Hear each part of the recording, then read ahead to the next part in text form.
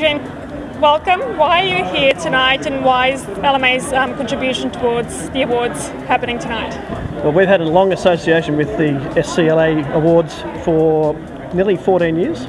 We sponsor the Future Leader Award, which is really celebrating young and up-and-coming logistics and supply chain professionals, able to demonstrate that they've got what it takes to make it in the industry. So we support that with participation in one of our training programs.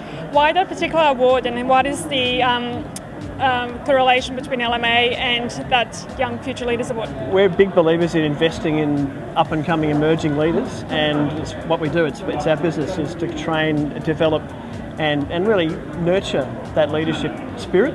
And this is our way of saying to this particular industry, we really appreciate the fact that the young people need that support. Often when they're thrown into the deep end and left to sink or swim, we believe that you need a little bit of support to make that happen. So we invest in providing them with some training opportunities, and often the leaders who win the awards go on to do further training with us, and it's a nice circle close, I suppose.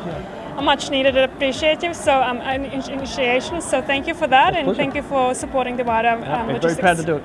network. Thank you. Cheers.